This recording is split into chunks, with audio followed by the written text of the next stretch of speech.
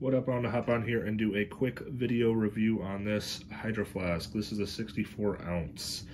Yes, you see that. But I love this thing still. This happened because I was an idiot. I left it on top of my car, so it rolled off at a four-way stop. Did that, but it is still, I mean, I've had this for 3 years. It's rolled off the top of my car at a four-way stop, and it's still in, I mean, it's not in great shape, but I use it every day. Holds a bunch of water. I don't like the water at school. I'm a teacher, so this is what I take every day. Try to drink this there, and then fill it up and drink it again at home. Keeps ice all day long. It is 8 o'clock at night, and there's still gonna be ice in here, I would bet, from this morning. Yeah, you can kind of see little remains in there.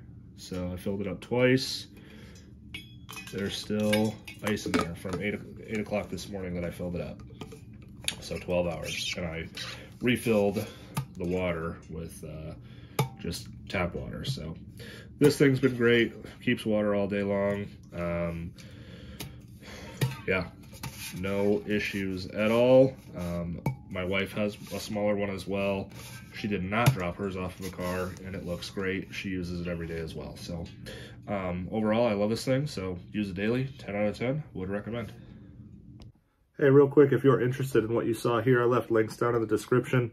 And if you want more real reviews from real people that we use in our everyday lives, go ahead and hit that bell button, like and subscribe. Thanks for watching.